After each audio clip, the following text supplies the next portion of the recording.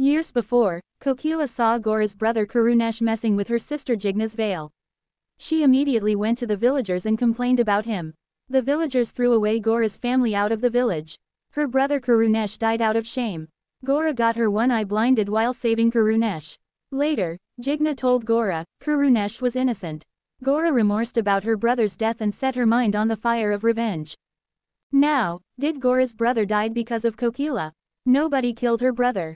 He killed himself. He was too weak to take the name of harassing women by villagers. So, he glorified his innocence and character and killed himself. Gaura made the incident like her innocent brother never looked at any girl. But still, he got killed out of Kokila's defamation.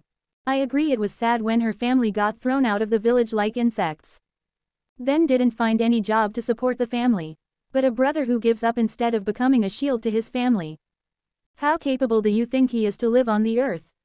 In addition, Karunesh never even saw a girl, which indicates to his antisocial, weird personality. That means he is definitely different from other fluent man or people in the village. It's possible Karunesh was just fed up with his life and killed himself for no reason. A person who doesn't even talk with a girl won't celebrate their life problems in public.